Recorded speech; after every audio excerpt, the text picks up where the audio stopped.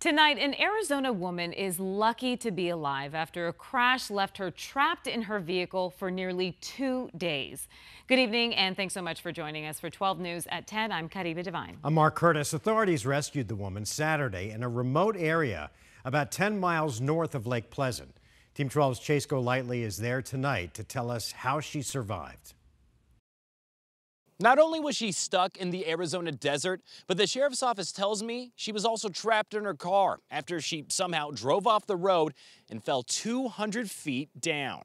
Just off this dirt road, surrounded by nothing but saguaros and desert, a woman in her 50s survived for 36 hours in her car. She was trapped in there. Paul Wick, a spokesperson for the Yavapai County Sheriff's Office, sent us these photos of the aftermath. You can see the heavy damage the car received from falling 200 feet off an embankment on Castle Hot Springs Road, in an area with no cell phone service. But what saved her were cyclists who were on that same road and somehow saw the car. They were able to GPS the location. A sheriff's deputy arrived and called Arizona Department of Public Safety for rescue. The deputy then went down the embankment themselves and saw that the woman was miraculously alive. She was a little bit dehydrated. So how could someone survive being trapped for this long in their car with no help? She had some water, some snacks, just barely able to make it that far. The woman suffered non-life-threatening injuries and was airlifted to a Phoenix area hospital for treatment.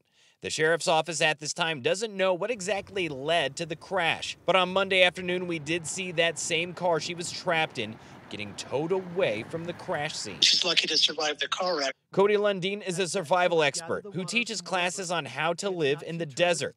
He says the woman having water in her car was key, but getting trapped inside may have also played a role in keeping her alive. And frankly, not doing a whole lot. If you're trapped in your car, you're not moving around, exerting, sweating, blowing through more metabolic water. Lundeen also encourages people to be prepared when making any kind of trip, whether it be on vacation or just going to the store. So have water, tell someone where you're going, have a way to make shade, to get out of the sun and just go prepared. There's no excuse to not have water in Arizona, especially in the summertime. We're near Morristown. Chase Golightly, 12 News. All right, Chase, thank you.